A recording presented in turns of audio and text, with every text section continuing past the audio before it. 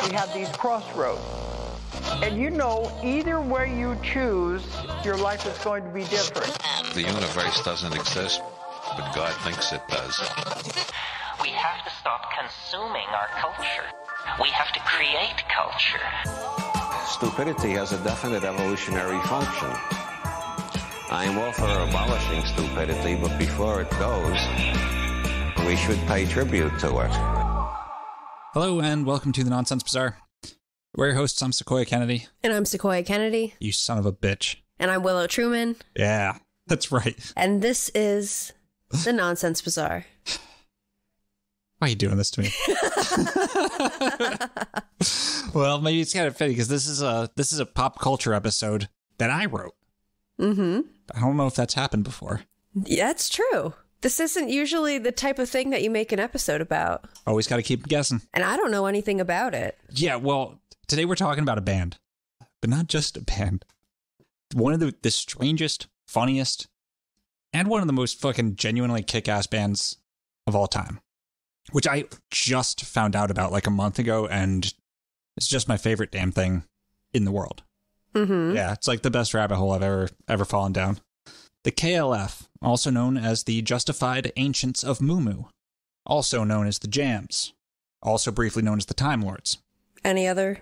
They were also known as the fuckers who fired a clip of blanks out of a machine gun into the crowd when they won the Brit Awards, then dropped a dead sheep at the after party and fucked off, only to resurface with a 45-minute film that they toured of them in a house in remote Scotland, systematically lighting their last 1 million pounds on fire. I love it. Yeah. At the time, they were the biggest selling singles band in the world. You might love it, and I love it. Most people thought they were fucking douchebags. They did not get it at the time. There was nothing to get is the thing they didn't get. But that's not even the reason why I wanted to do this episode. So the name KLF stands for ostensibly Copyright Liberation Front sometimes. But as I said, they were/are also known as the Justified Ancients of Moo. I like that. And it's in this name that we get to the true weirdness of just what the KLF was about. Or rather, what weird currents they found themselves enveloped in. So, do you know about the Justified Ancients of Moo? I mean, now I do. Yeah. Well, yeah. Yeah, now you do. But the Justified Ancients of Moo is a reference to a concept in the book The Illuminatus Trilogy by Robert Anton Wilson and Bob Shea. Wilson shows up in our opening music. He's the guy who says, the universe doesn't exist, but God thinks it does. And stupidity has a definite evolutionary function. I fucking love Robert Anton Wilson. Yep. Like, of all the counterculture fucking writer guys' heads or whatever. He's just impossible not to love. Yeah. I mean, although some people don't. Some people don't. He's said some dated things, but he said some really cool things. But like, of all the thought leaders, to use a stupid shit-ass term, of that like period of the counterculture, Bob's mine. Mm-hmm. He's the one I vibe with the most. And Illuminatus was a seminal work in the tradition of Discordianism, a half-fake, half-real, depending on which direction you look at it, religion that worships Eris, the Greek goddess of chaos. And although Robert Anton Wilson wasn't one of the founders of it, he was a central figure in the joke that went too far / CIA psyop / joke that didn't go far enough / non-CIA psyop / religious sacrament / joke that went and indeed continues to go as far as it needs to. I'm speaking, of course, about Operation Mindfuck. Mm-hmm. Yeah, which we will get into once we get into the meat of bullshit. Like, Discordianism's a fucking thing, It's one of my favorite things. It's one of my favorite things as well. And the story of KLF is an examination of what being lost in the extraordinarily powerful current of Discordian chaos magic looks like. A web of synchronicities, absurdities, infuriating and insufferable antics, and the disregard for the comfort of your fellow man in service of the bit. Which, look, I love this shit.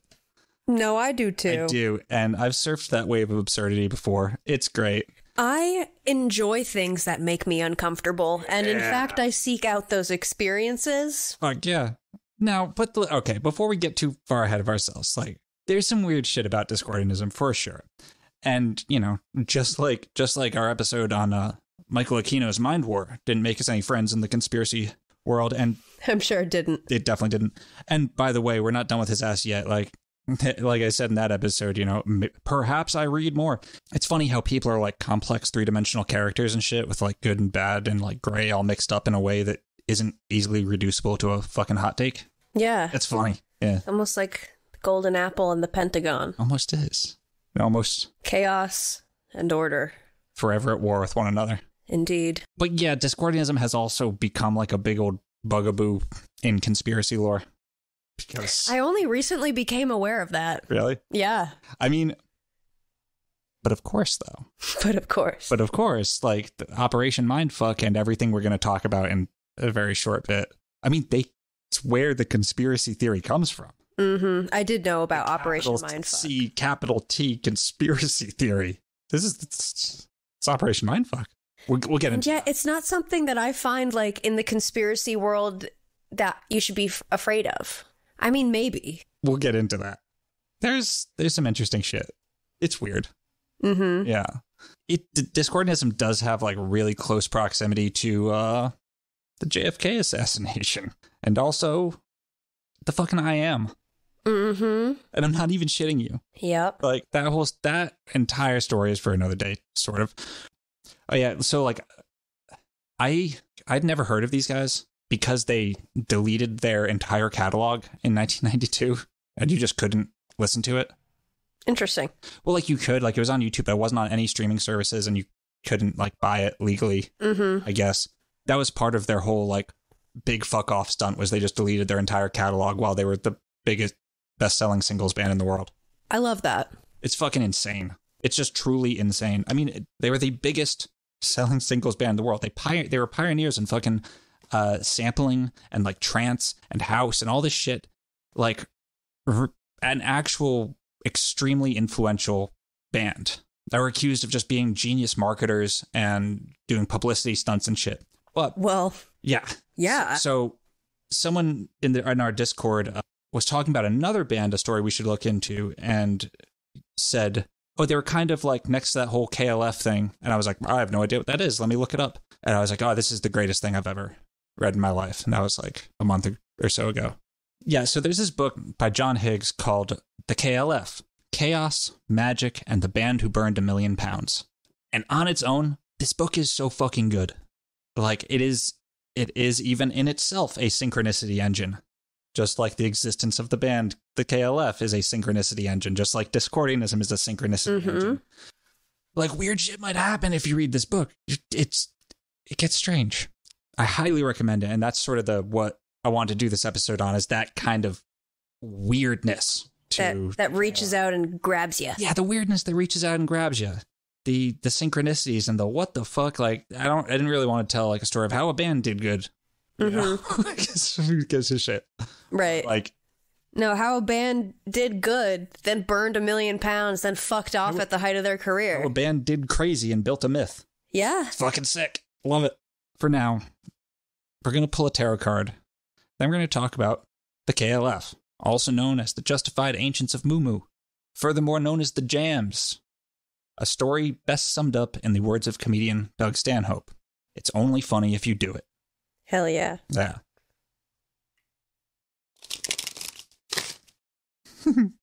That's funny. The Hierophant. Excellent. That's fucking great. This is very much a card of established religion, which is just hilarious. Mm-hmm. Yeah. Stability. Myth. Tradition. That's fucking so funny. It's one of the funniest, like, on-point cards it could have been. Wow. Yeah. Good job. I was almost, like, afraid I'd get, like, the Magician and it would just be, like, too on point to be comfortable with. Mm-hmm. That's just enough on point while also being fucking hilarious. Oh, yes. Which is kind of the Discordian thing. Mm-hmm. Yeah. Well, I'm glad that he's here to sit with us for this episode. Yes. We'll talk about him at the end. At the end.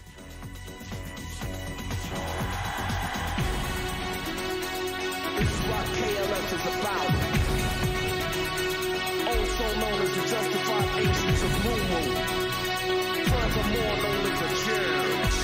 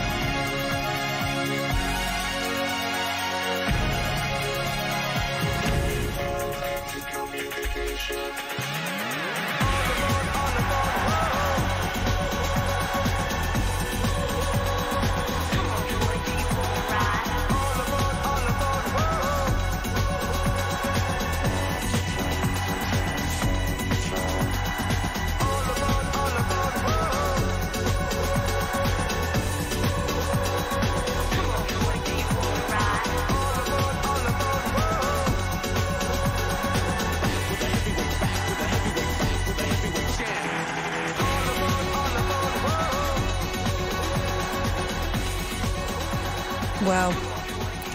I say this with the utmost respect.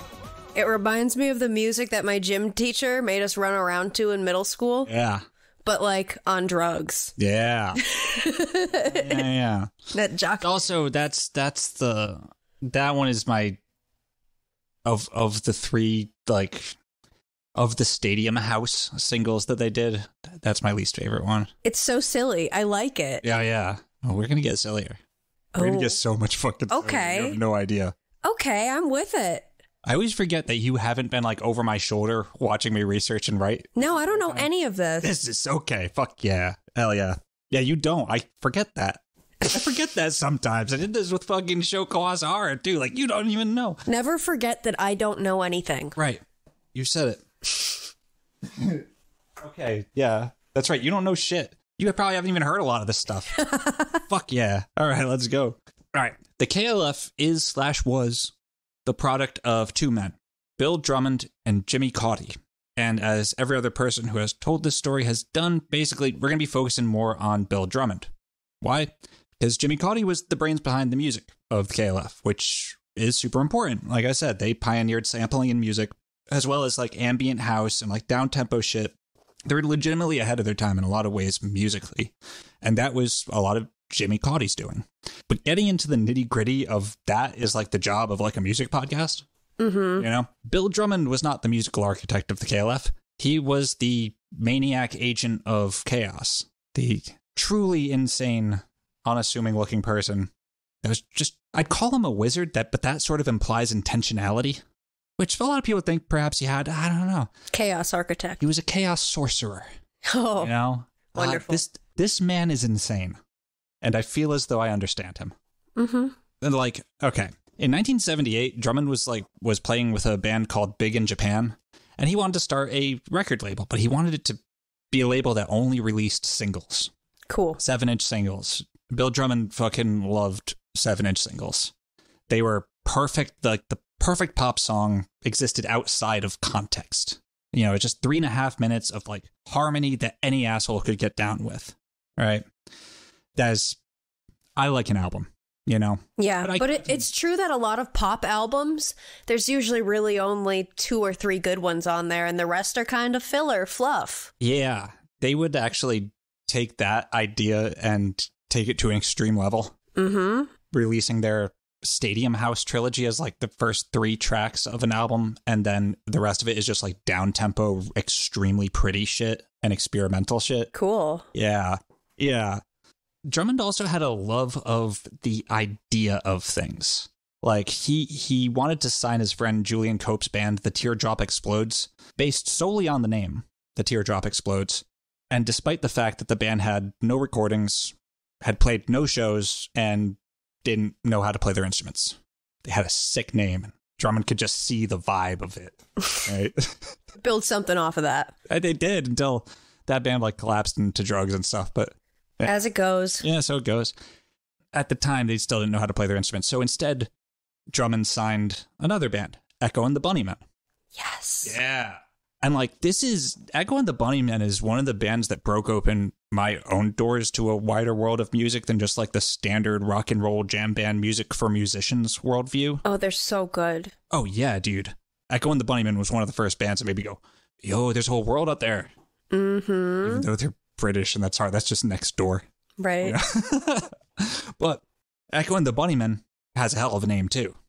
Yeah. Yeah. One of those names with, like, mythology behind it.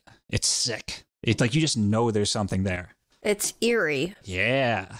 The reality of it was that Echo and the Bunnymen was just a name suggested by one of their friends. But the band claimed that for journalists or whatever, to get a better story, that Echo was their drum machine, and that they were the bunny men in a similar way that, like, Playboy models were bunny girls. Bill Drummond thought that was a bullshit story. He didn't like that. He had his own personal meaning for the name, and he far preferred his version. It was triggered by the sleeve of their first single, Pictures on My Wall, which had this, like, scratched silhouette drawing of a strange, eerie beast. Yeah. The 2 shapes emerging from the top of its head would perhaps normally be interpreted as horns. But in the context of Echo and the Bunnymen, could be considered to maybe be rabbit ears. Right. Right. But it was a sinister and powerful rabbit. beastly rabbits. Yeah. And Drummond intuitively knew that this creature, whatever it was, Alpha Bugs Bunny. was Echo. Yes. Yes. The Bunnymen, therefore, were Echo's followers. And so Drummond was like going to the library he's going to the Central Library in the center of Liverpool and like searching through all the tomes in the religion, myth, and folklore sections. As he wrote in 1998, I was on the hunt for real or even imagined information on who this weird Echo character was. He was trying to find folkloric correspondences to this idea of... I love it. Yeah. He created in his own mind a synthesis of all these different stories from native people from the far north, from Siberia, North Canada, Scandinavia, about a trickster spirit who takes the form of a rabbit. Well, what do you know? What do you know? Isn't that something? Yep. Drummond began merging these separate tales in his head because he was finding like actual folkloric stories from these northern countries about a trickster spirit that sometimes takes the form of a rabbit. And Bill Drummond merged these tales in his head, creating a clearer image of this elemental spirit from the dark winter. When the band gave their story to journalists about the drum machine and the bunny men, like the bunny girls and shit, this is what Drummond said. Willow, if you please. I had to stop myself from butting in and saying, no, you've got it wrong. It's nothing to do with bunny girls. Bunny men are the scattered tribes that populate the northern rim of the world and are followers of a mythical being, divine spirit, a prime mover who takes the earthly form of a rabbit. But I didn't. He didn't put in. No, you can't. You would just be crazy. Yeah. Sometimes you just got to keep stuff to yourself for a little bit. Well, then he was also the type of fellow who he planned an Echo and the Bunnymen tour along ley lines. This is beautiful. Which notably didn't intersect with anywhere that would be good for a band to play for any reason. Doesn't matter. They did it. Echo and the Bunnymen were good sports about it. They said it was a shit tour, but... You know? Was it their first tour ever? I don't think so. Okay. What's funny is that, like, across the pond, some years prior, America, another feller had become fascinated with the concept of a trickster spirit who took the form of a rabbit. That was Robert Anton Wilson. Oh. Legitimately, in Cosmic Trigger, he writes about how he started... I forget what the... For some reason, he started getting obsessed with the puka, the Irish... Oh my gosh, I went through that phase too. Well, yeah. And it was a whole thing. Like the same thing was happening to Robert Anton Wilson as was happening to Bill Drummond with like this emergent rabbit trickster spirit. Remember our bonus episode on the Easter Bunny? Well, yeah. How everybody kept seeing these humanoid rabbits everywhere? Yeah. And of course, well, we'll get to it. Wilson, like, he had seen, like, he got especially freaked out when he was watching the Jimmy Stewart flick Harvey. Yes, have you seen it? Oh, yeah, dude, it was my mom's, like, favorite fucking movie of all time. Your mom has such good taste. Yeah, dude, it's amazing. But in there, like, a Mr. Wilson is, like, addressed by name in, like, a way that was very synchronistic with the Puka and the Robert Anton. Mm-hmm. And it freaked him the fuck out. Freaked personal. Him the fuck out. He loved it. Yeah. He has my best reactions to, like, that type of shit. Like, yeah. He was freaked the fuck out. Yeah, but he loved it. Yes. A little bit. Ooh, that's freaky. But cool. Yeah. And it's just so strange. Like, I've seen Harvey so many times because it's my mom's favorite movie. And it's about a 6-foot tall fucking invisible white rabbit with a puka named Harvey. Mm-hmm. Yeah. Now, what is a puka for our listeners that don't know? It's an Irish, like, I don't know if it's one of the Fae, but it's a spirit. Mm-hmm. It shapeshifts. Yeah, it's a shapeshifter. I think it has other forms besides the rabbit, but that's like a common. Yeah, horse. Yeah, the horse. Yeah. But Robert Anton Wilson's was the rabbit version. Mm-hmm. And like, look, I don't know. If you guys have been with us long enough, you know that the emergent symbol in the Nonsense Bazaar lore for our own arch nemesis, trickster spirit, whatever the fuck it is, that will never ever leave us alone, the fucking Saint Germain. I love him though. I do now too. Chief object of worship of the I Am religious movement. We started associating Saint Germain with Bugs Bunny a long time ago. Yeah, we did. That has just been the thing. Oh, and then we found some odd synchronicities around that. Oh yeah, lots. And that was just because of a joke with one of our friends about Bugs Bunny being a god of chaos. Mm-hmm. So just hold all that in your head. Yes. Even our own weird rabbit synchronicities. Just try to hold all that. I know it's a lot. So Discordianism was founded in 1957 in a bowling alley by Kerry Thornley and Greg Hill after a discussion about order and chaos. Thornley had written some poems about order arising out of chaos, and Greg Hill argued that chaos is the actual underpinning of all reality, but the concept of order itself is an illusion. Don't chuckle like that. From this discussion, the two founded Discordianism, a willfully contradictory and paradoxical religion that is a satire with a hint of reality, or reality with a hint of satire, depending on how you look at it. Yin yang. Yeah, whatever side you look at, it will be the other thing. Mm-hmm. Yeah. It revolves around Eris, the Greek goddess of chaos, and includes things such as the law of fives, that everything happens in 5, and the 23 enigma into its mythos, that the number 23 just shows up all the fucking time. It sure does. I just remembered it did fucking today, too. There was a post on, like, r/psychic about, like, some TikTok psychic saying September 23rd would be the fucking end of days or some bullshit. If I recorded every single time 23 came up, I would drive myself insane. Yeah, now is that because it shows up a lot or because you know about Because I'm primed to look for it. Right. Magic. But it actually did show up like a bunch today. I just now remembered that. Yeah. Hell yeah. So 2 + 3 = 5. That is also true. Yeah. I don't think they came from the same place. That's just another attribute of the law of fives. It's the law of fives in action, you know. Thornley's friendship with Robert Anton Wilson would lead to the Illuminatus trilogy, from which came the Justified Agents of Mumu, and would lead to Operation Mindfuck.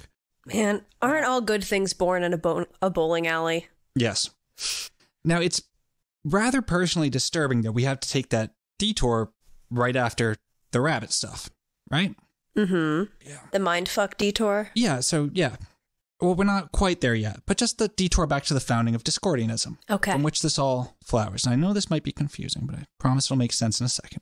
Kerry Thornley, one of the founders of Discordianism, which led to Robert Anton Wilson's rabbit synchronicities, and then led to, in a fucked up way, Bill Drummond's rabbit trickster spirit synchronicities, and how our rabbit trickster spirit is Saint Germain, and we had no idea about any of this. Kerry Thornley was a graduate, and I use the term loosely, of a thing called the Freedom School, founded by one Robert Lefebvre, who is a bigwig within the I Am. Okay. I think Saint Germain's a fucking rabbit. Like, that's odd to me. I don't know. It's one of the forms that he takes. It's odd. It's just fucking curious is all I'm saying. Anyway, Discordianism also weaves through shit like the JFK assassination, too. You know? Oh, yeah. Well, we'll get to that. We're getting to that right now. Okay. We're there. Yeah. The connection between Discordianism and the JFK assassination largely revolves around, again, Kerry Thornley. Thornley served in the U.S. Marine Corps with Lee Harvey Oswald, the man accused of assassinating President John F. Kennedy on November 22nd, 1963. Thornley had thought Oswald to be a weird guy, and he wrote a novel about Oswald before Oswald shot the president. Do you think that through the cosmic ether, somehow he felt that somebody had written a fucking book about him? I don't know. I have no idea.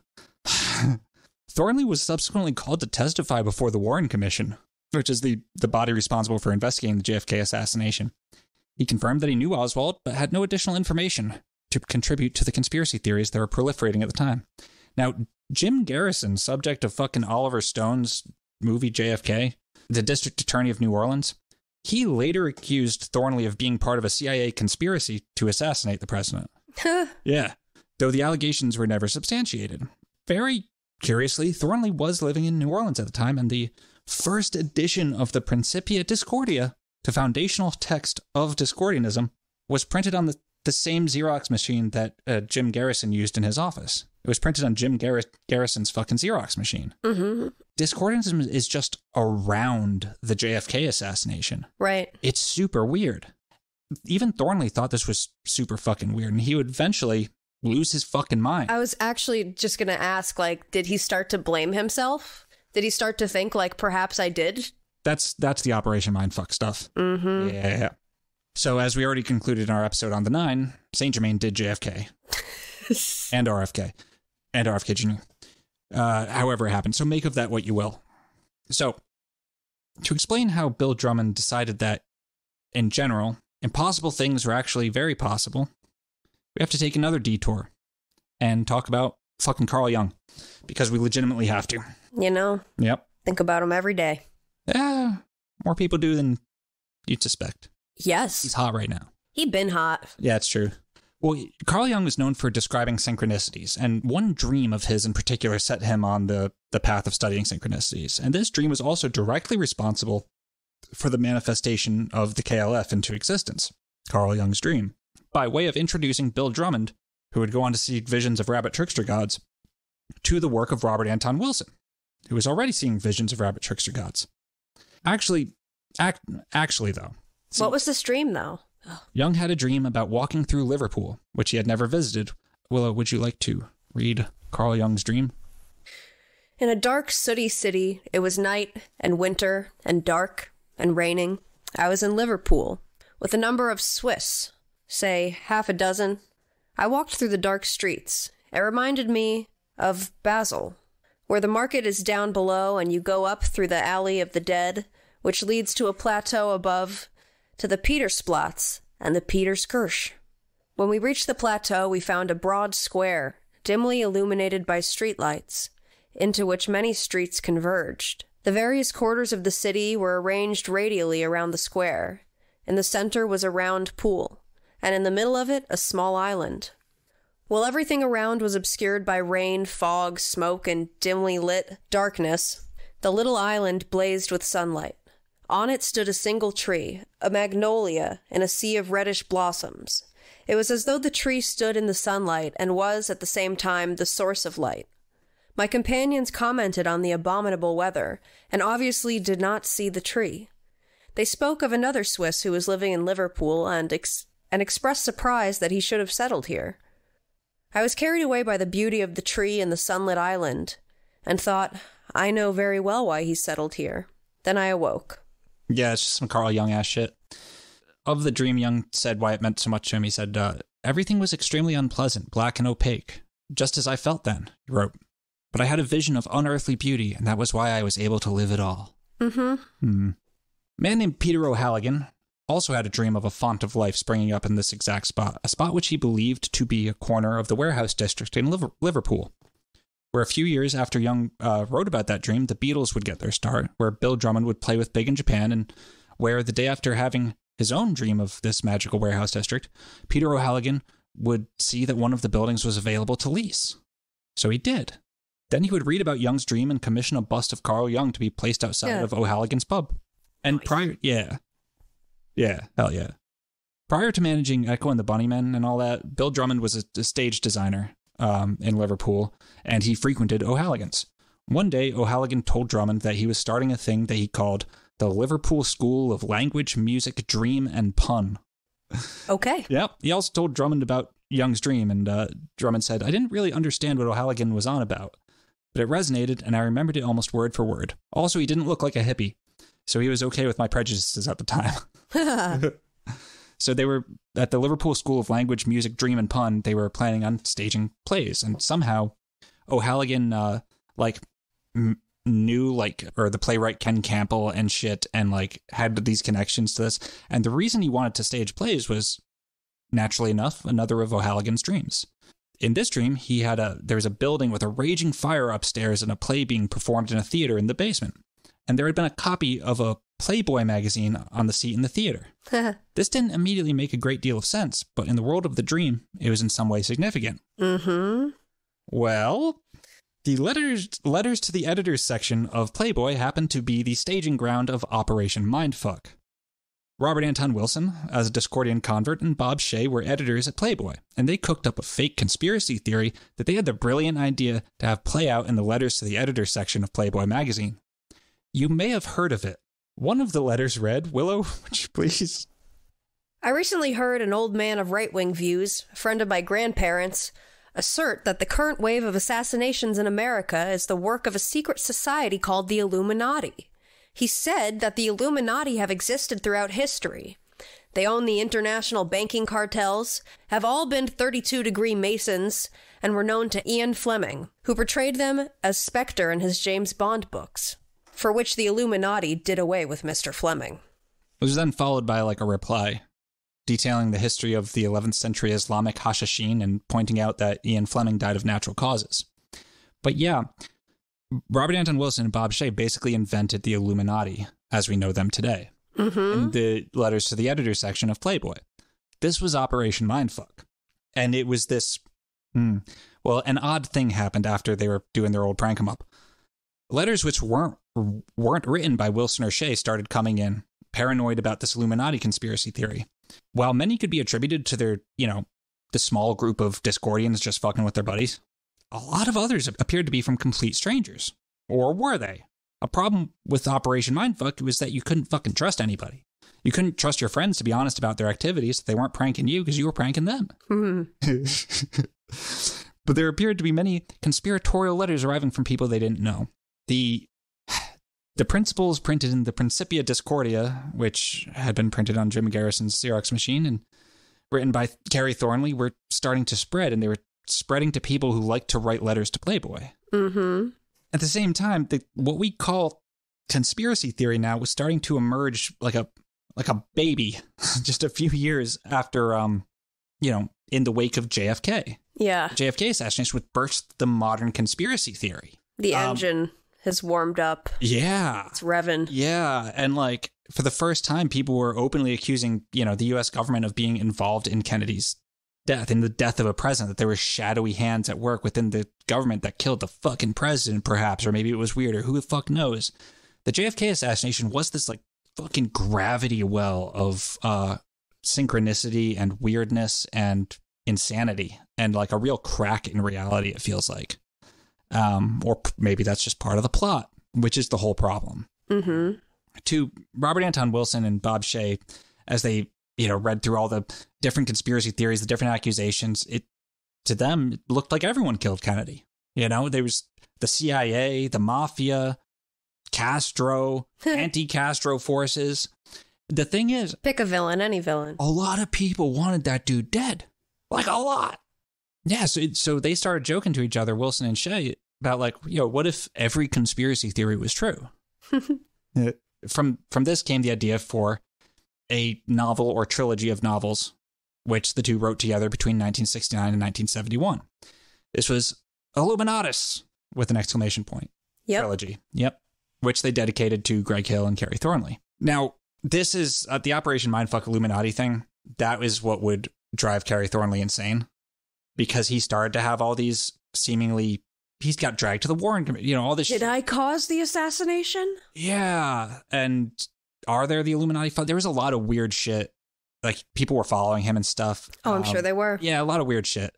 And he was potentially latent schizophrenic, and he fucking lost it. He's not the only Discordian to fucking lose the goddamn mind, sure. But the connection to Bill Drummond and O'Halloran's dream doesn't actually have anything to do with Operation Mindfuck and the Playboy magazine as such. It's not like they opened Playboy and saw this and got inspired. Right. No. The playwright Ken Campbell, who had been drafted into O'Halloran's Jungian Funhouse Theater, was in a bookstore just looking for sci-fi books to adopt, and he just saw Illuminatus. He was like, that's stupid. And he adopted it into a cycle of 5 plays, which ran for 8.5 hours. Whoa. Yeah. The production of that thing is in and of itself fucking insane. Robert Anton Wilson even performed in it. They ate acid before the show and turned into complete chaos. It's as perfect as an adaptation as possible. Bill Drummond fucking designed the stage for it. And so that meant he had to read the damn thing. And that's how it happened. The plot, such as it is, I was also actually I was in a band named after something in Illuminatus. It wasn't even my choice. We were called American Rags, which they refer to the American flag as in Illuminatus. Ah. Yeah. And it's my buddy Tim that came up with it. And he's a finer soldier in Eris's army than you could ever ask for without ever meaning to be. Yeah. God bless. Yep. So the extraordinarily complicated and stupid plot of the book boils down to a struggle between order and chaos. It features an organization of enlightened beings called the Illuminati who rule the world. And they're trying to immanentize the eschaton explicitly. Yeah. That phrase is on every other fucking page. Mm-hmm. In reality, the Illuminati was a real organization. It had been founded in Bavaria in 1776. And it was kind of like, more Enlightenment-ass fucking Freemason Yeah. group. Yeah, essentially. But Shea and Wilson fucking claimed that the organization had existed in secrecy ever since, and indeed for centuries beforehand, although most historians insist it only lasted about 10 years.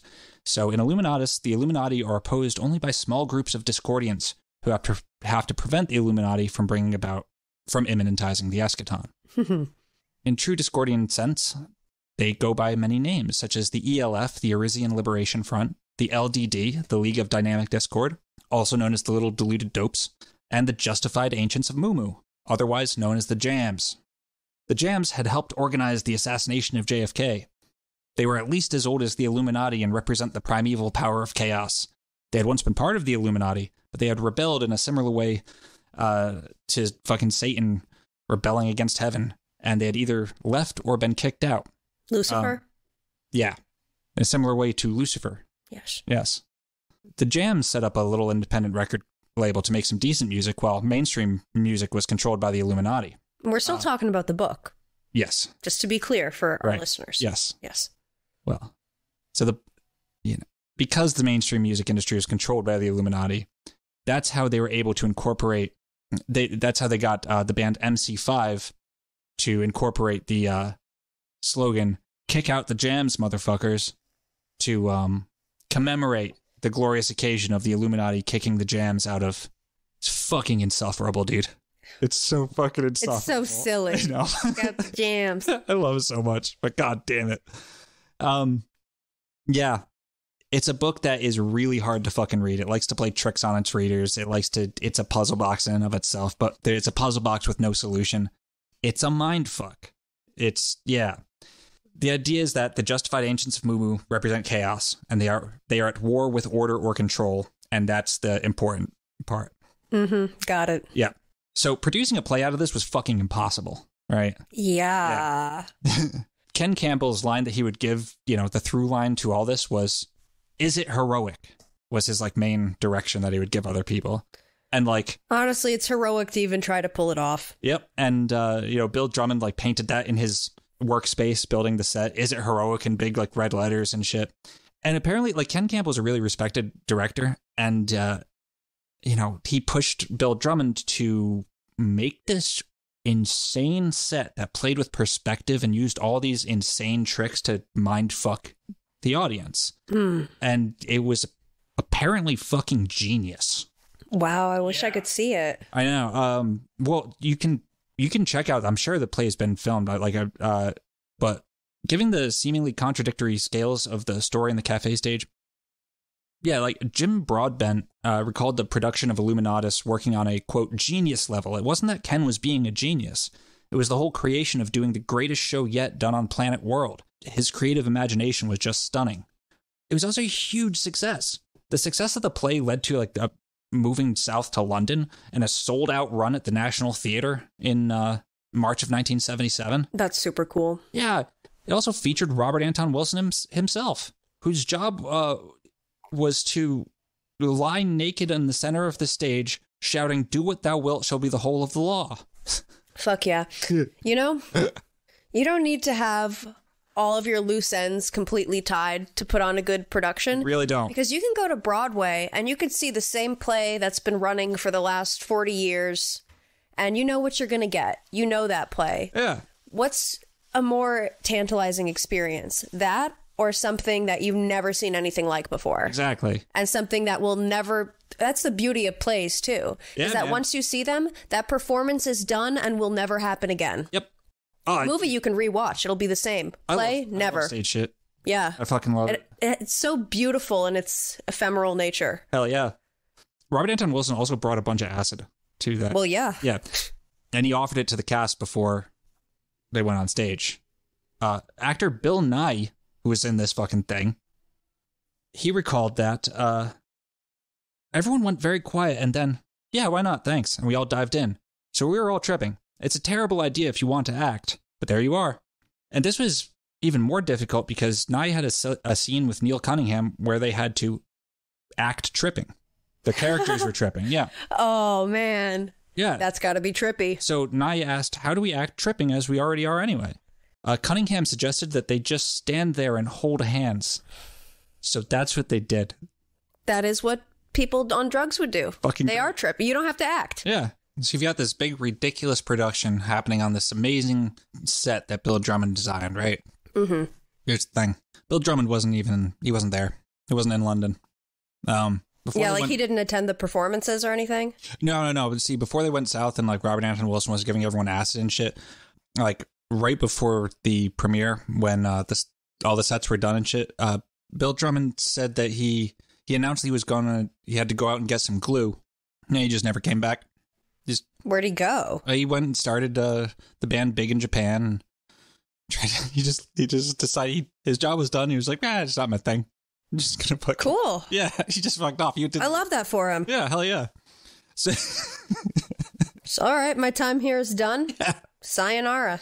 Yep, made sure he completed the set first. Wonderful. Yeah, he just wasn't even there.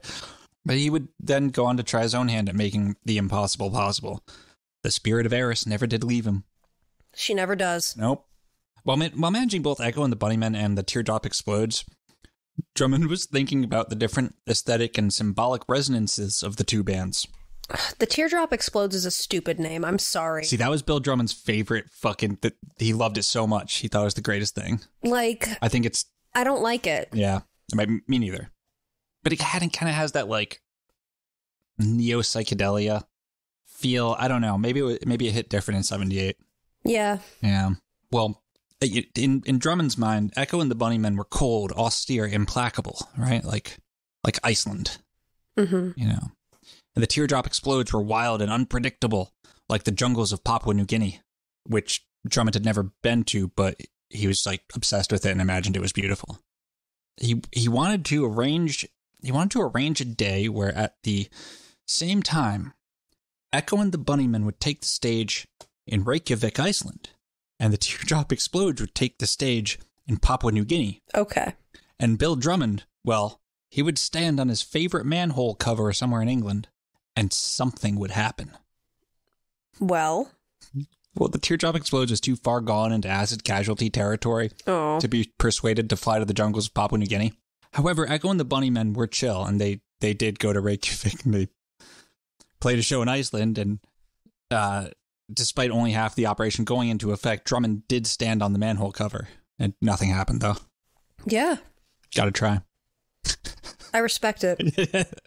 So, shortly after Teardrop Explodes collapsed, Bunnymen got signed to a major record label. Bill Drummond went to work as an A&R man for a record company. A&R? A&R is artists and repertoire.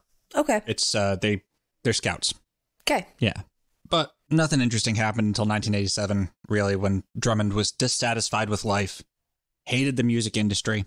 He was 33 and a third years old, which was symbolic because that's the speed a record spins at. He was depressed.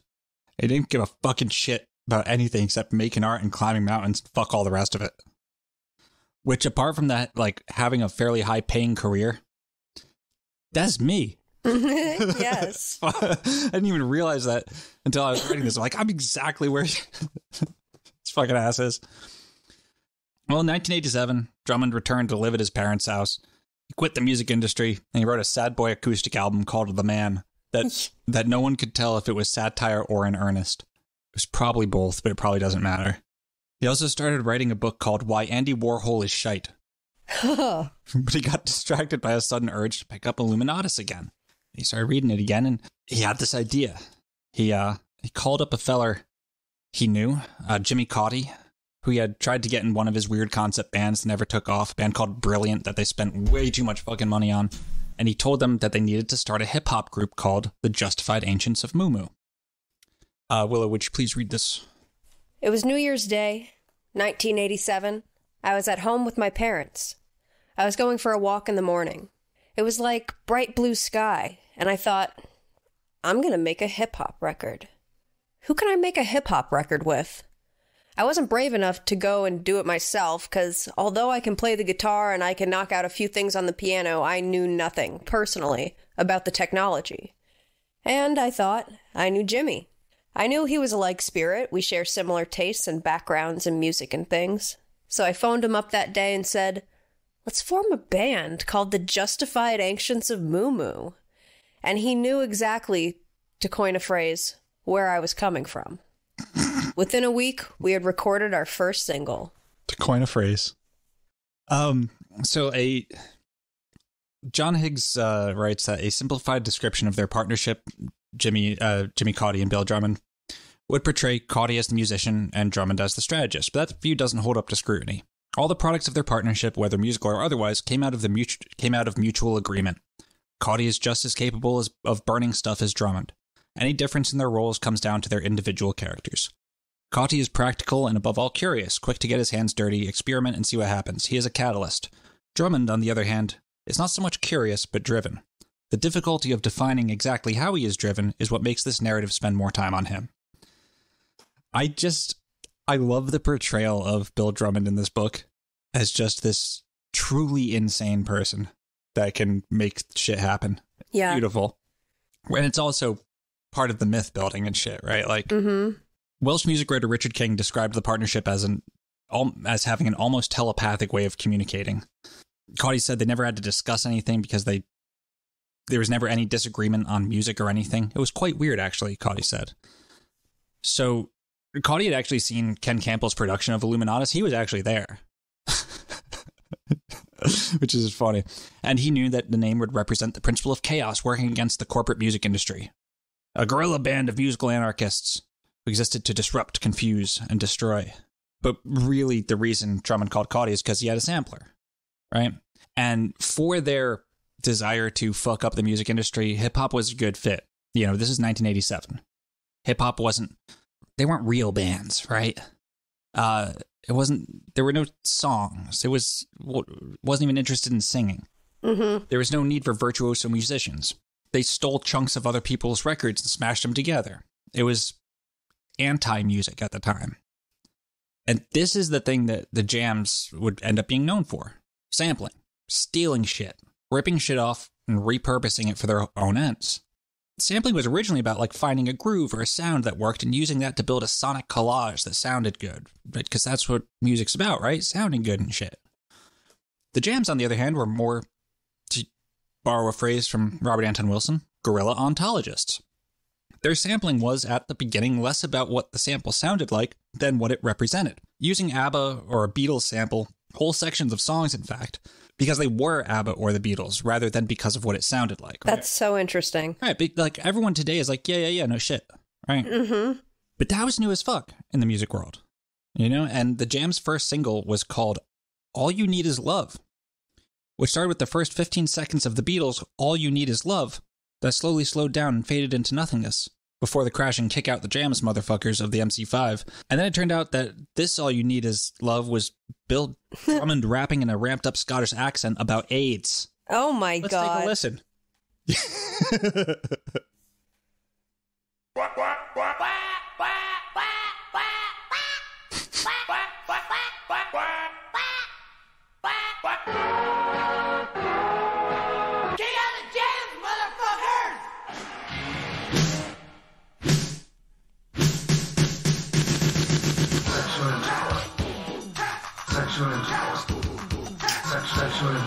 I love this.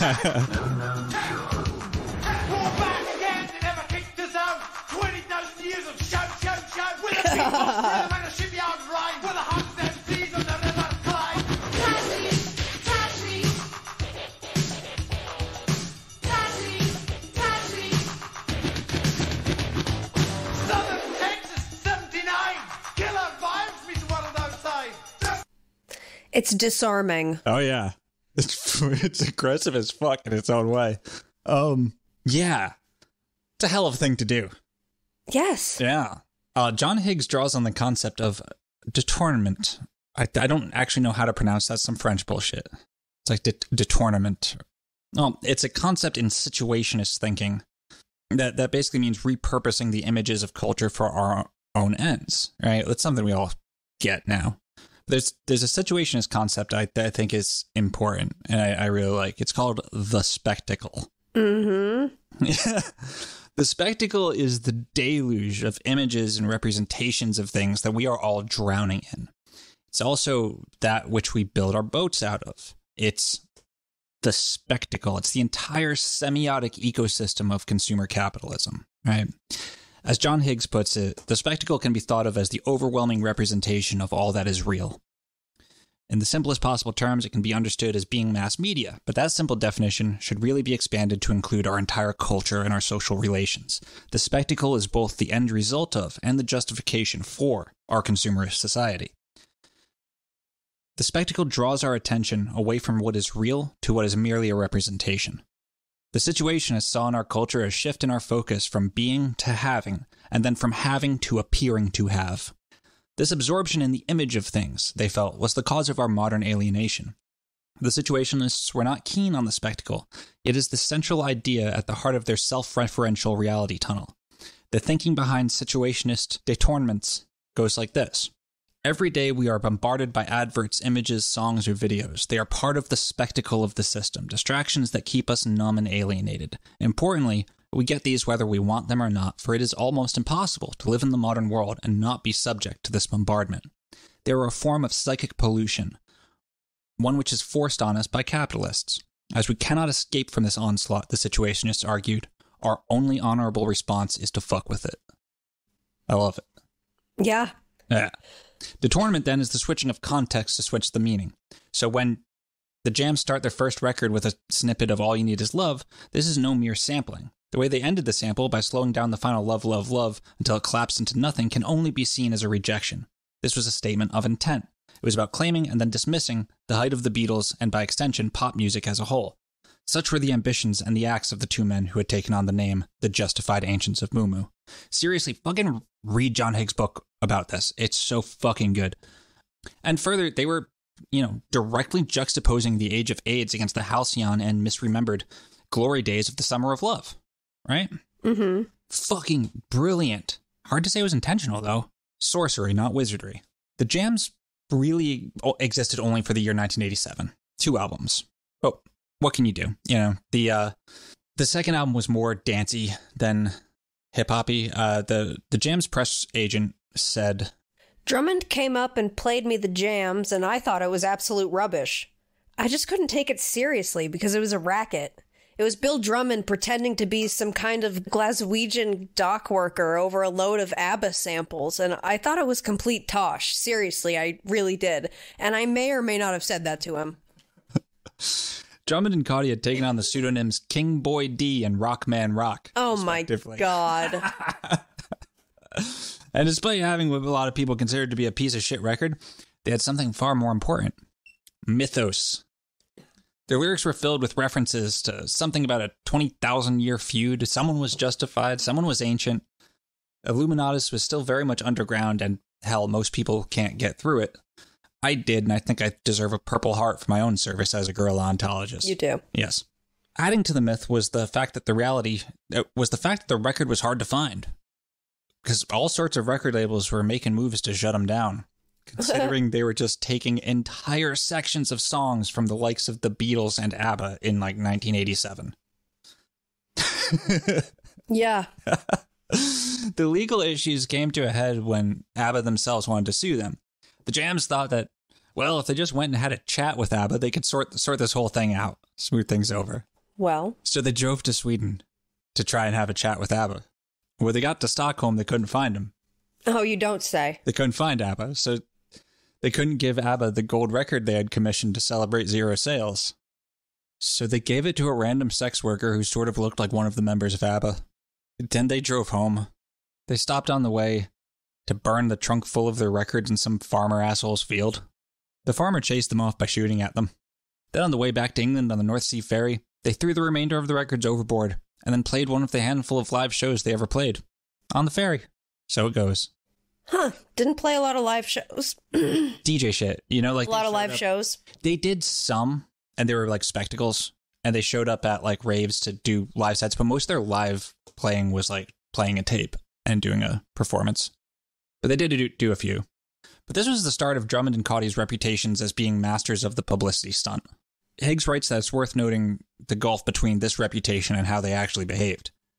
The traditional role of media manipulator is a scheming, cynical one, where intricate plans are mapped out in advance and followed to the letter. In contrast, the Jams are simply winging it.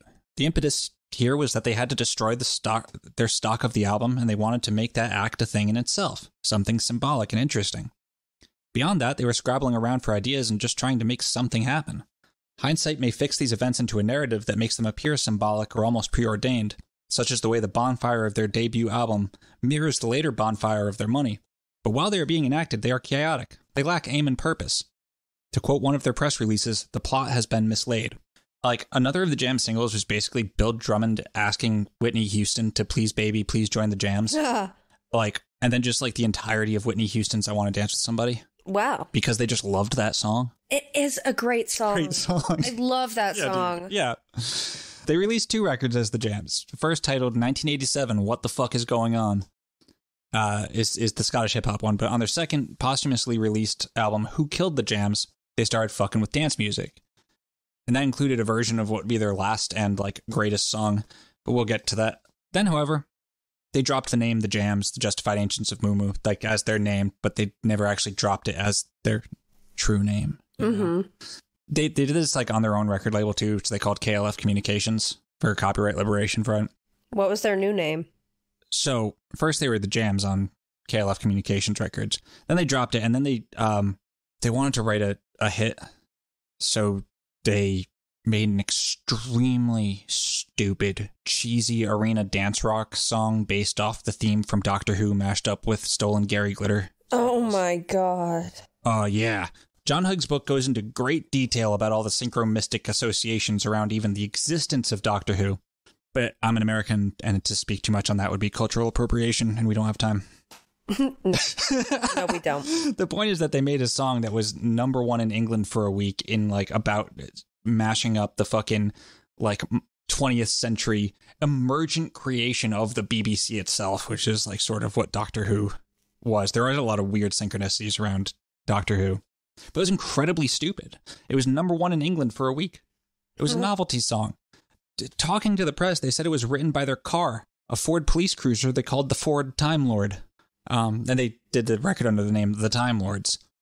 They rigged up the car so they could give interviews with, like, flashing lights and the voice coming out of the grill. Oh, that's brilliant. It's great. It was pure novelty.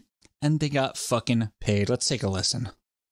It's so stupid. It's called Doctor in the TARDIS.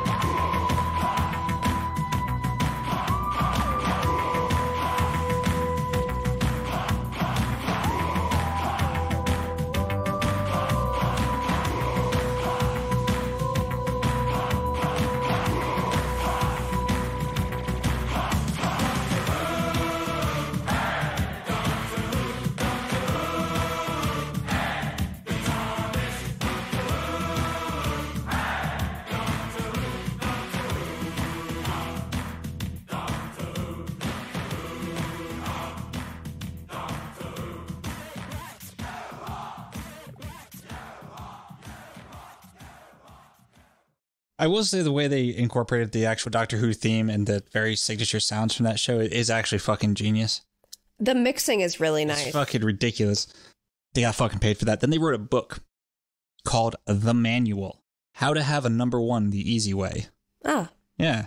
While this seems like a cynical fuck you, it is in fact a 100-page fucking manual in small typeface about how to write a #1 the easy way. A quote from the section on how to write a chorus. The lyrics for the chorus must never deal with anything but the most basic of human emotions. The This is not us trying to be cynical in a clever sort of way when we say stick to the cliches. The cliches are cliches because they deal with the emotional topics we all feel. No records are bought in vast quantities because the lyrics are intellectually clever or deal in strange and new ideas. In fact, the lyrics can be quite meaningless in a literal sense, but still have a great emotional pull. An obvious example of this was the chorus of our own record. Doctor Who. Hey. Doctor Who. Doctor Who. In the TARDIS. Doctor Who, hey. Doctor Who. Doctor Who. What's up, Doc? What's up, Doc? Yeah. I was literally just thinking that. Now, not only would the KLF later use their own manual to write another number one, but multiple other bands have used it too, including Klaxons, who had two records which were both like 85% insanely good, and then a third record, which is the biggest piece of shit I've ever heard. But you know what? They also got fucking paid. Like Jamie Reynolds of the Klaxons told American music journalist Philip Sherburne that they followed the book religiously in order to make their Mercury award-winning first album. Quote, "That's what I did. That's genuinely it. I read that, I noted down the golden rules of pop and applied that to what we were doing and made sure that that always applies to everything we do." The Klaxons then went on to drop acid and perform with Rihanna in a laser and neon pyramid at the 2008 Brit Awards. Yeah, there was like a fucking Swedish band, I think, that also did that and fucking wrote a ridiculous number one stupid song that everyone hated, but it got them fucking paid. Apparently, the book worked. So, I'm going to read that. It's actually like, it is really interesting. I grabbed a stupid quote from it, but like, it doesn't seem like a joke. Then the rave scene took over England, and changing their name once more, they went from being the Time Lords to KLF, which was just a great series of 3 letters for a fucking house band. Mm-hmm. Right? It's mysterious, just looks right. KLF. They made this logo that was, you know, the pyramid with a boombox for eyes. You know, it wasn't the eye on top of the pyramid wasn't observing anymore. It was broadcasting, which is the thing. Yes. Yeah. I love it. But they actually, like, instead of like immediately following the manual and just like getting more paid, they had an earnest love of fucking rave. And not that their love of music was ever anything but earnest. It was the most earnest and most genuine love of pop music that allowed them to tell the rest of it to fuck off. But they started delving into the least commercially viable form of ecstasy music, and one of my favorites, like ambient house. Yes. Yeah. They released a few songs that would later become hits as the, quote, pure trance versions, first starting with a track called What Time Is Love before it had lyrics. This was, all right.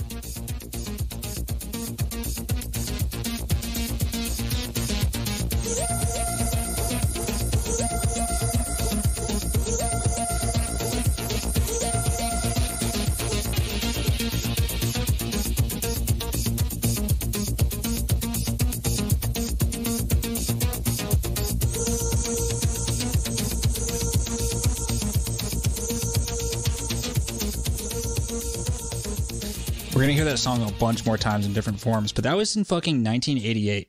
1988, well before anyone else was doing that, like that's some like late 90s trance shit. The title What Time Is Love referred to when Drummond was taking ecstasy and tried to ask what time it would kick in, and he said, "What time is love?" And they knew they were on ecstasy. Yeah. Now this, like, it's good, but it's kind of just good electronic music, you know, different podcasts. But in typical KLF fashion, like, some of the songs that had the pure trance versions would end up being reworked into their, you know, number one single giant fuck off stadium house versions in KLF's last act, including 3 AM Eternal and Last Train to Trans Central. They released an album called Chill Out, which is fucking fantastic. It's not called that anymore because they got sued to shit and had to remove a bunch of samples. Now it's on streaming services as Baltimore to Fair Play, is what it's called. Oh. It's tight as fuck. It's like wicked, and like, all the lyrics were about like places in America that Bill Drummond had never gone to, but he just imagined. Oh. Yeah. And like the names of, yeah, it's wild. In 1989, they made a movie called The White Room, which we will talk about more. The soundtrack to which was released in 1991 as an album, The White Room. It's also just so fucking goddamn good. But this was one of the ambient things. So like, when the White Room is like their one and only, like, it was Chill Out and then the White Room were the albums as the KLF. And like we were saying earlier, like singles bands, they've got the 3 songs that are like the bangers and then shit that's filler. Yeah. This was the 3 singles, the Stadium House fucking bangers right at the front, and then a whole album of weird experimental down-tempo shit. Cool. That was just beautiful. And like this track is called Madrugada Eterna. And it's like, I don't even know.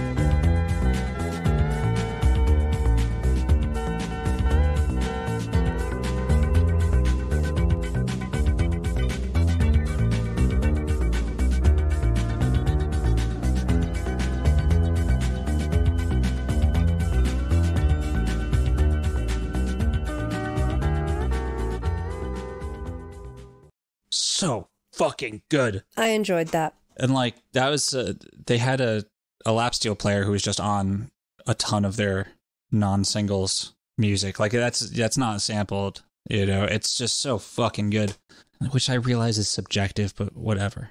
It's tight as fuck. Caudy was also a founding member of The Orb. Ooh. Yeah. And good Orb. Yeah, he founded The Orb along with Alex Patterson, and Patterson claimed that a lot of like the stuff on Chill Out was just ripped off DJ sets of his. Maybe Sour Grapes or maybe completely fucking on brand. So the movie The White Room, which was never like really released, it's about Drummond and Caudy getting into their Ford Time Lord and driving around. It's a weird art road movie, but it's a little more than that. It starts them getting into the car, and there's a solicitor in the back, a legal job. He's got the paper. He's soliciting you for a signature on some shit. He gives them a contract, which they sign without reading. The solicitor gets out, and at 2 points in the film, they stop on their road trip and build a fire and camp out somewhere. And the solicitor is seen appearing in the smoke in the flames, studying the contract. The second time, this obvious stand-in for the devil or one of his agents, like, spots a clause in the contract and writes on it, quote, "Liberation loophole!" ! Yeah. And then this very obviously excites Drummond and Caudy. They drive into the mountains. The car gets stuck in the snow. They have to abandon it and continue on foot. Eventually, they reach the summit where they discover a large white building with a radio telescope. They go in. They find themselves in a white smoke-filled void, the White Room. And here there is a pair of fake mustaches on a pedestal, which they attach to their faces. Then they meet the solicitor sitting at a white table. He shows them the clause he has found in the contract. They nod. The pair then walk away, dissolving into the smoke and vanishing into the void. Wow. So, like, there's legitimately some, like, underlying mythology that was, like, behind the Goofy.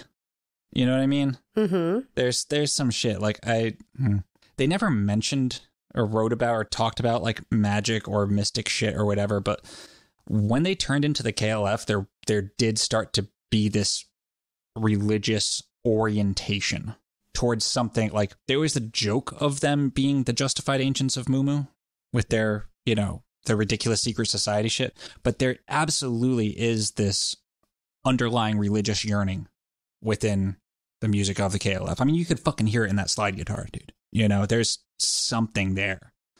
Well, What Time Is Love actually became a bit of an underground rave hit. The pair made a few live appearances at raves at the 1989 Helter Skelter rave in Chipping Norton. The pair climbed into a lighting gantry and emptied out a bin bag containing 1,000 pounds in Scottish £1 notes, which was their appearance fee, over the dancing crowd beneath them. They just gave away their money to the people. As they should. As they should. But then at an appearance at the Liverpool Festival of Comedy in 1991, the pair distributed ice creams to the crowd from an ice cream van. Hell yeah, again. At a 1990 appearance at the Paradiso Club in Amsterdam, the pair performed a 23-minute long version of What Time Is Love, during which they gave most of the instruments and mixing equipment to the crowd. None of this belonged to them. It was the club's. They were not invited back. Yeah. Yeah, they just stole the club's shit and gave it away. Oops. Yeah. I don't think it was an oops. I think they just did it. Their idea for the White Room spiraled out of control and got too big for their britches. They started incorporating this second layer of mythology around the idea that this van was hired by the actual justified agents of Mumu, and he tried to assassinate them while they were filming, and all this shit that just got a little too fucking much. And they also wanted to hire real actors and write this whole plot about the assassination into the script. And it just went a little fucking off the rails, and they never finished it. But halfway through, when they needed some other fucking money, that was when they made the decision that they'd become known for, that they were just gonna make fucking hit singles. And I was in 1990, and they released a press briefing, something which is dry as fuck and most people overlook, in February 1990, that was titled Information Sheet 8. Very grabbing title. Yeah. And within it was some interesting passages. The Justified Ancients of Mumu are an organization or disorganization who are at least as old as the Illuminati. They represent the primeval power of chaos. As such, they are diametrically opposed to the order that the Illuminati try to oppress on mankind and on mankind's understanding of the universe. The Jams took on that mantle in order to make records without anyone telling them how it should be done. But within days of their first record being released, they began to receive mail and messages from very strange sources. The information they were getting was varied and confusing. They were being warned not to get involved with what they could never understand. They were being threatened. They were being congratulated in taking the war above ground. They were being welcomed on board as brothers in arms in the only war that was ever justified.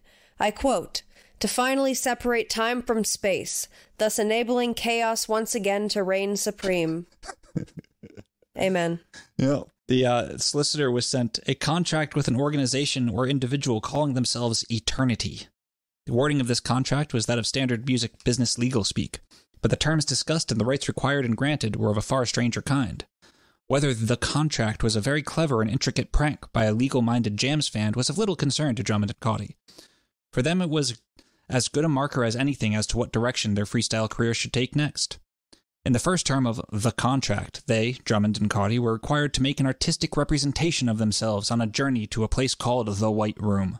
The medium they chose to make this representation was up to them. Where or what the White Room was never clearly defined. Interpretation was left to their own creativity. The remuneration they are to receive on completion of this work of art was supposed to be access to the real White Room. It's interesting that this is also when Twin Peaks was on the air, with the Red Room and the White Lodge and the Black Lodge and shit. The liberation loophole phrase from the White Room was something that appeared in KLF lyrics over and over again. And it was a extension of Bill Drummond's personal mantra that he adopted when he was a kid, which was accept the contradictions. Yes. Yes. He wrote in 1997, Willow, if you please. Something may appear to be one thing, but then turn out to be the opposite. Or how something could be what it is and its opposite at the same time. This chimed with a contradiction I had long felt to be at the heart of human existence, that we are totally trapped and totally free at the same time. I decided to accept the total contradiction that everything from the Big Bang to the end of time is preordained in every sense, and that we're totally free to do whatever the fuck we want. Hell yes. Again, amen. Yep, exactly.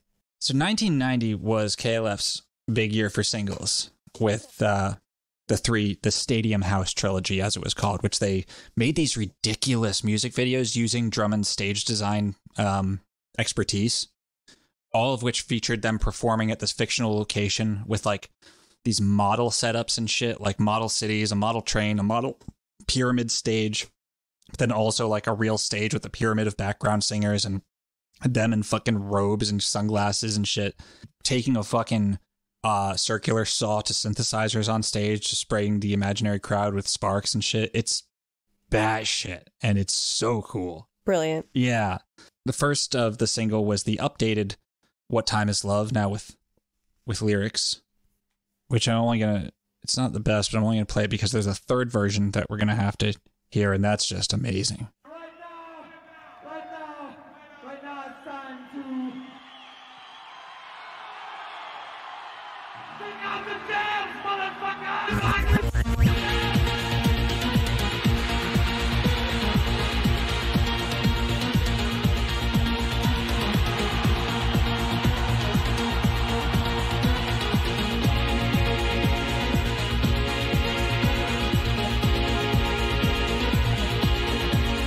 The lyrics will flow, yo, for the words I speak.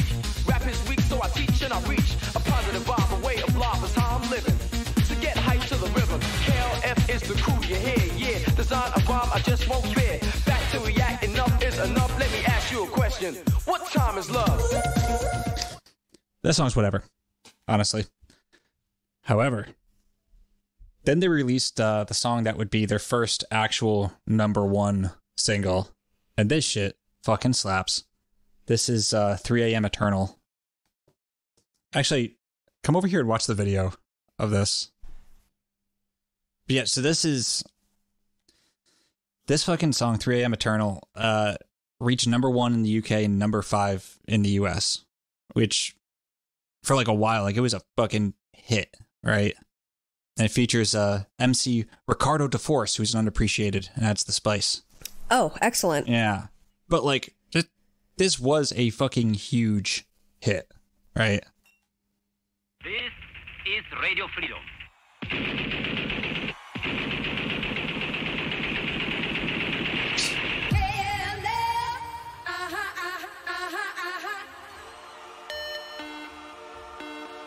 KLF is gonna rock ya.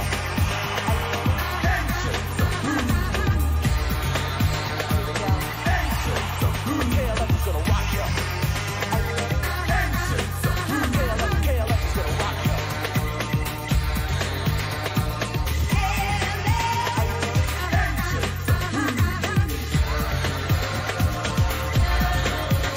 KLF is gonna rock ya. Cause you have to move to the flow of the BD blaster. Face ballistics. I'm gonna kick this hard. And you can catch it down with the crew. Talking about the moon. Justified ancient liberation. Zulu. Got to teach and everything you learn. No point to the fact that time is eternal.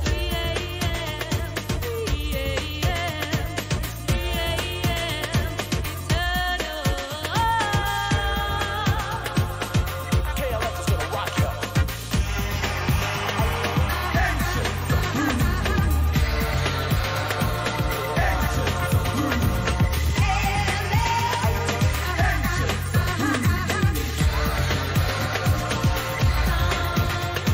Sample City, true transcentral, basic face kick, elemental, swings, springs, new technology, the K, the L, the F, and biology, the force, coming down with mayhem, looking at my watch, time 3 a.m., got to see that everywhere I turn will point to the fact that time is eternal.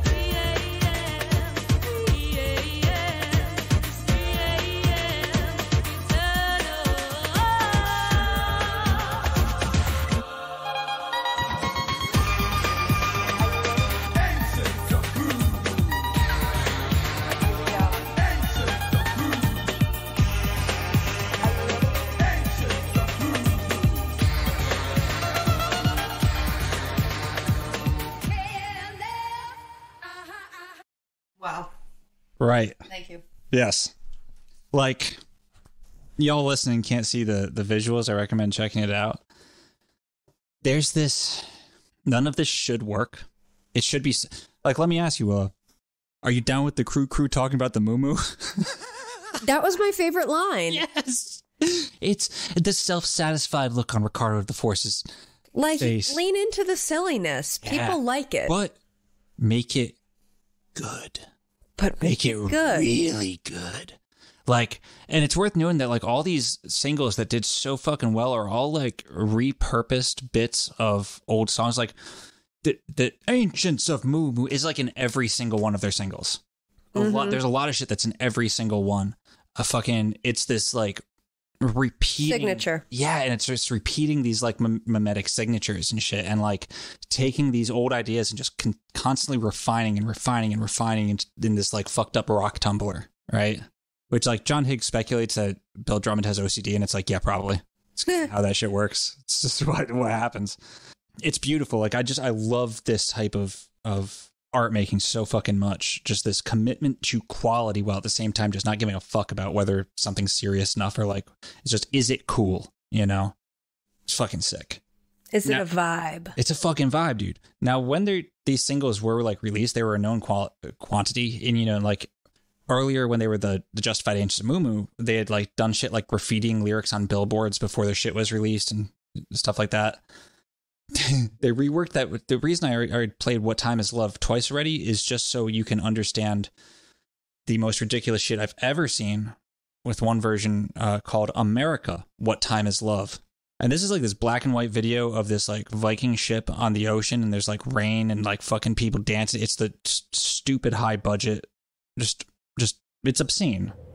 It's obscene.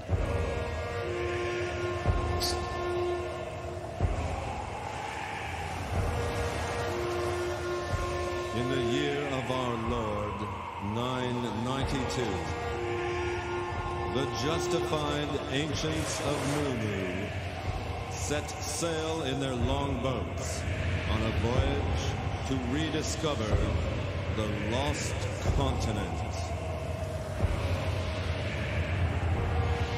After many months on perilous, stormy seas, their search was fruitless. Just when all seemed lost, they discovered America. The music you are about to experience is a celebration of the 1000th anniversary of their founding of this great nation.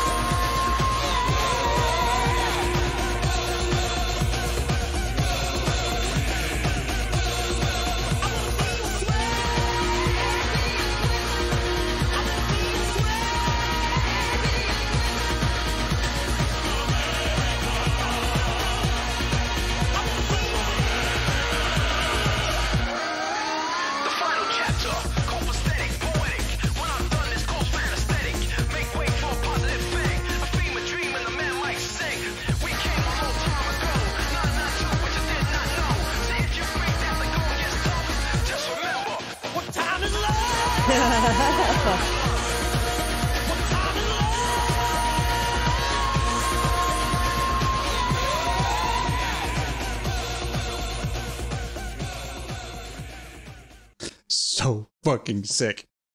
They're like on a Viking boat. They're wearing Crusader helmets. It's raining. There's fucking Glenn Hughes is just singing his brains out. It's beautiful. It's beautiful. It is beautiful.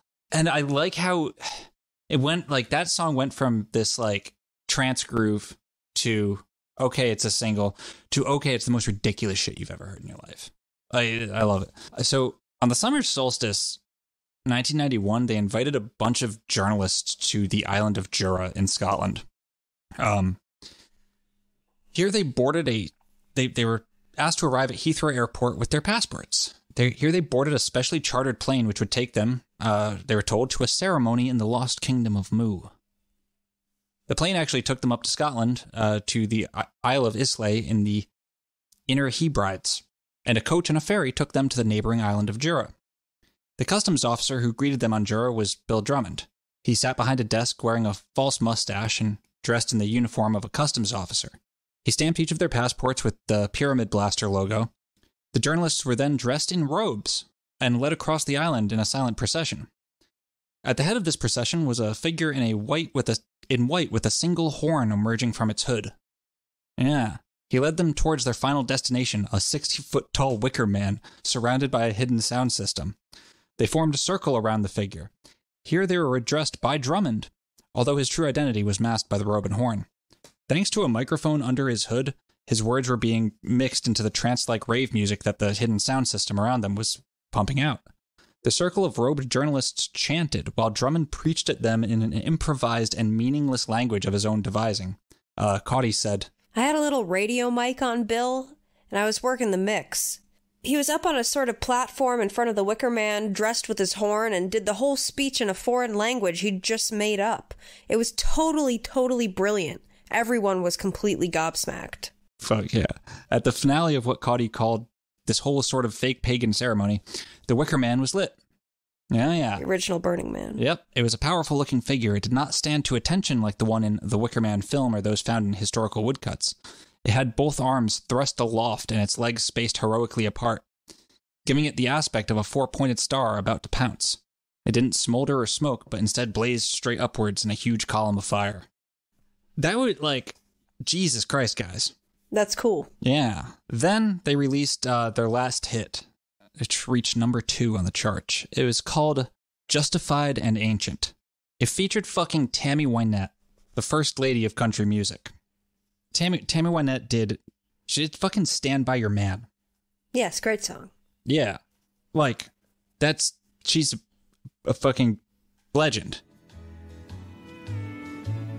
But if you love him, you'll forgive him. Even though he's hard to understand. And if you love him, oh, be proud of him. 'Cause after all, he's just a man. Stand by your man. Give him 2 arms to cling to. Yeah. So Tammy Wynette was a grandma at this point. She was elderly at this point. Tammy fucking Wynette. This song, which had been done before, on a Jams record, but this version relies on a sample of Jimi Hendrix's Voodoo Child, right? It originally wasn't working, and Caudy, frustrated, said, you know what we need? You know who we need on this track? Tammy Wynette, as a joke. Bill Drummond got on the phone, and being a former A&R man, knowing all these people, he made contact with Tammy Wynette, who was very confused, but thought it would be fun. Later, when they were filming the absolutely batshit video that features a whole bunch of people partying on the sinking Isle of Mu, with Tammy Wynette as the Queen of Mu atop a pyramid in this beautiful flowing gown, while Drummond and Caudy are in robes with giant fucking horns in their heads instead of visible faces, with a scrolling text listing all of Tammy Wynette's accomplishments. Before the KLF get into a submarine and fuck off as the island of Mu is destroyed, while they were filming, Caudy said, hey, who's that old lady? Because he had confused Tammy Wynette for Dolly Parton. He wanted Dolly Parton. He thought they were getting Dolly Parton. Oh my God. But it's so much better with Tammy Wynette. And it's one of the greatest things I've ever heard. And again, it shouldn't work. Nothing about this should work. It's the dumbest thing anyone has ever done, and it fucking rules.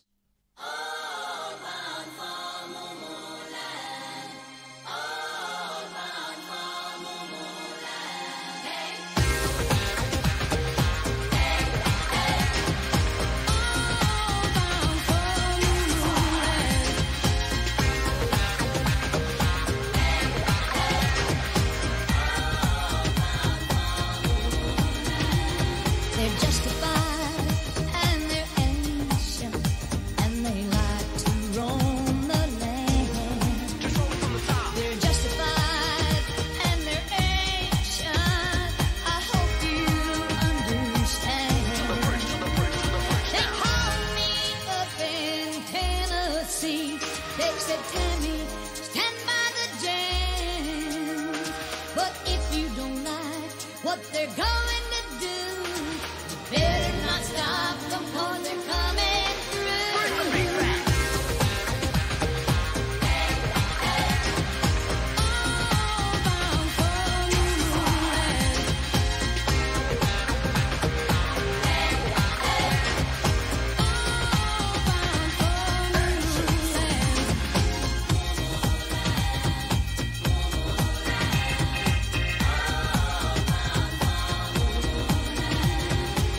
justified, and they're ancient, and they drive an ice cream van.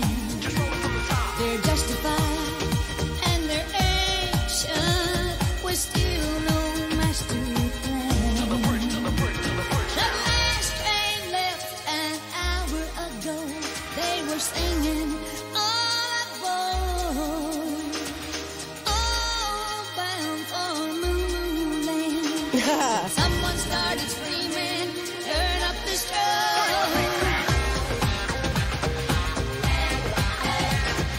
All bound for Moonland.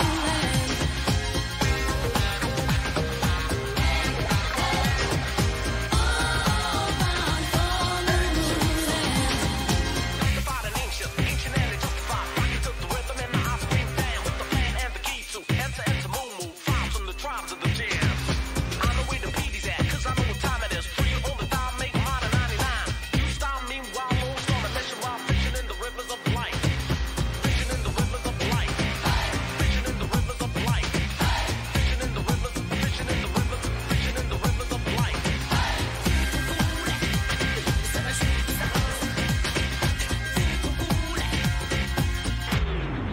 Bring the beat back.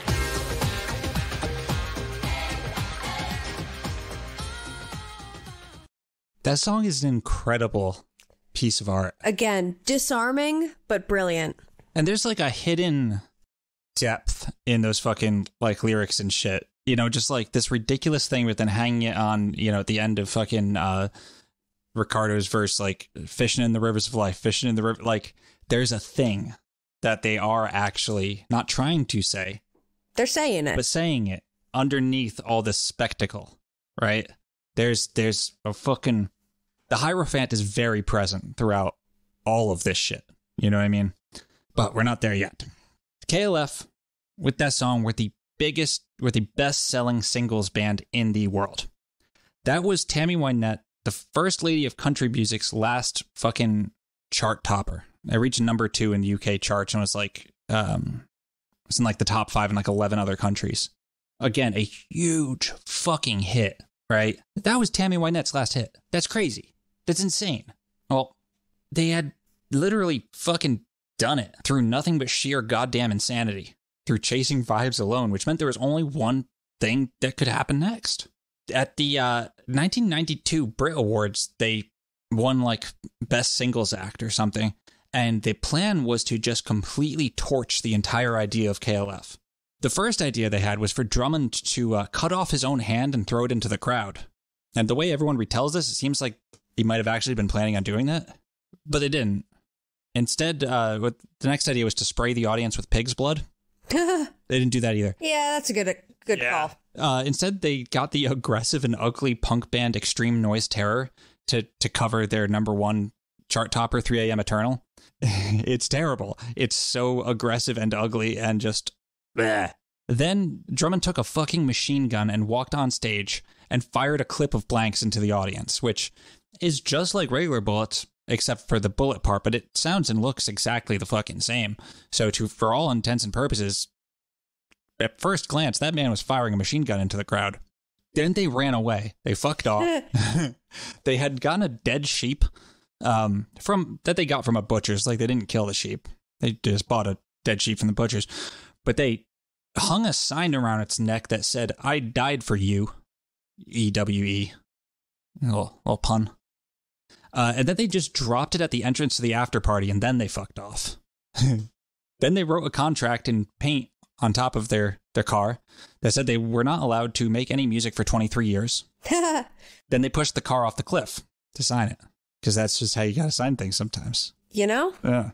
It's one way to leave your signature. Then they released a statement saying they were deleting their entire fucking catalog. And they did. From 1992 until 2021, you could not buy nor stream the KLF or the jams in any legal way. Beautiful. Yeah. A press release said, "We have been following a wild and wounded, glum and glorious, shit but shining path these past 5 years. The last of 2, which has led us up onto the commercial high ground. We are at a point where the path is about to take a sharp turn from these sunny uplands down into the another world of we know not what. For the foreseeable future, there will be no further record releases from the Justified Ancients of Mumu, the Time Lords, the KLF, or any other past, present, and future name attached to our activities. As of now, all our past releases are deleted. If we meet further along, be prepared. Our disguise may be complete. Rebranding themselves as the K Foundation, they did a couple art things briefly, like nailing $1,000 to inside of a frame and then auctioning it off as a piece of art. Or when this woman was named like Britain's best artist and given a $20,000 prize, they awarded her Britain's worst artist and gave her a $40,000 prize. Just because it's funny that being the worst artist was worth twice as much as the best. And they were just giving away their fucking money. Then they did the thing that will forever haunt them and forever solidified themselves as either Discordian saints or huge fucking douchebags, depending on who you ask. Except the contradictions. They made a film. The film was with one camera. It was Drummond and Cauty and a friend in an abandoned seaside house. The house had a fireplace. Drummond and Cauty had their last 1 million pounds. Over the course of 45 minutes, they burned the fuck out of that 1 million pounds. It was in $5,000 increments. Lit that bitch up, they did. Just slowly, 45 minutes, lit 1 million pounds on fire. Then they toured the film. Like, one stop for touring the film was at Alan Moore's house. The comic writer, the magician. He fucking loved the KLF, by the way. He loved everything they did. Yes. Yeah, there's a lot. He shows up a lot more in the book, the KLF.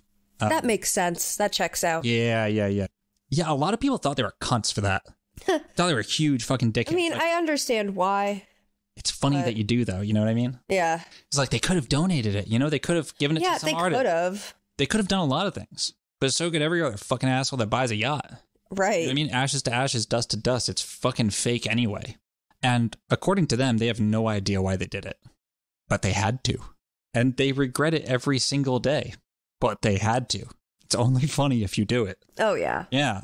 They did sort of break the contract with a 23-minute live show of sorts in 1997 with like a big screen projection of Tammy Wynette and like a big production. It's great. And in 2017, they wrote a book that was sort of like the Illuminatus, but their version of the Illuminatus. It was not well received. But in 2021, KLF's music started appearing on streaming services for the first time. It was preceded by like posters going up in London subway, like guerrilla marketing. It's just the fucking Pyramid Blaster logo and shit. They're now selling posters for their tour in the year 2323 and say that in the future they've built the People's Pyramid. The fuckers are still around and still committed to the bit. And that 23 years is coming up. They better fucking do something. They're still around. In a 2000 review of Drummond's book 45 and an appraisal of the duo's career to date, writer Stephen Poole stated that Drummond and Cauty are the only true conceptual artists of the 1990s. And for all the eldritch beauty of their art, their most successful creation is the myth that they've built around themselves. A myth like the KLF's is peculiarly omnivorous. Just as there can never be any evidence to disprove a conspiracy theory because the fabrication of such evidence, don't you see, is itself a part of the conspiracy. So the pop myth of the KLF can never be blown apart by anything they do, no matter how dumb or embarrassing. The myth will suck it up like a black hole. Also, neither of them ever actually read past the first 100 pages of Illuminatus. It's like 800 pages long. When they tried to later on, they said they weren't really into it. I feel that. So I edited this script by writing like not only this sentence, but the following one as well, which is in all capital letters with no punctuation. And it reads, anyway, that's what chaos magic looks like in practice. Fuck yeah, let's go, boys. Oh boy, okay. Yeah. Well, the Hierophant, order, religion, groupthink. Well, also just belief systems. Religion and tradition in general. Yes. All right. Which can apply to like the music industry, the tradition of musicianship, the way things are done. Also, it could apply to the underlying genuine philosophy that creeps through a lot of their music and their lyrics. One that's like, Discordian, which is Taoism on acid. Yes. Essentially. It's essentially Taoism on acid. Yeah, basically, that's just what it is. Yeah. All right. Cool. But also, I mean, just like the lyrics, like creeping, like, their biggest single, 3 AM Eternal, keeps coming back to, everything points to the fact that time is eternal. It's this constant fucking churning engine. And even the idea that there's nothing underpinning the world but chaos still assumes an underpinning of things, which is itself a type of order. Even if the thing that the engine generates is completely chaotic and completely random, there's still an engine, right? Also, the Hierophant is the trump of Taurus, which money, comfort, and shit. Bill Drummond was a Taurus. Oh, was he? Yeah. Oh, hell yeah. But like the relationship with money and comfort and shit is also like represented in the Hierophant. The Hierophant is both, I mean, in their own way as Discordian priests or whatever the fuck, however you want to say it, as representatives of a specific philosophy. They were both the Hierophant, and the Hierophant is also the thing that they were dismantling. Yes. Yeah, which is the sacred cow. Moo moo. I think that's how you pronounce it. The CHAO, the sacred. Yes. Yeah. Yeah, I mean, I think that's the Hierophant, basically. I don't know. I love this shit. I love fucking committing to the bit, and I love fuckers that just make art that is disarmingly intelligent. And strange. Yes. And aggressive in their own way. Aggressive without being violent is tight as fuck. I don't know, guys. I just did what I do to all my friends, which is make people listen to music that I like. That's really why I did this episode. Yeah. Yeah. So that's that. I think that does her. That does her. That was a great episode. Oh, thank you. Yeah, that was a lot of fun to fucking research and write and listen to. Yeah. Hey, if you like what we do, leave us a rating and review wherever you listen to us. Follow us on social media, whatever ones people use these days. And if you want to support the show, if you want to give back, get access to bonus episodes and to our private Discord server, you can get that at Patreon by signing up for our Patreon, starting at just $5 a month at patreon.com/thenonsensebazaar. We don't run any advertisements because fuck that. But like, I don't want to keep saying that because like, I don't know how, never say never, but like, say I don't want to. I think that's fair. But yeah, if you want to support the show, go to patreon.com/nonsensebazaar. Get access to bonus content and our Discord server for only $5 a month. And it'd be sick if you did. Yeah. All right.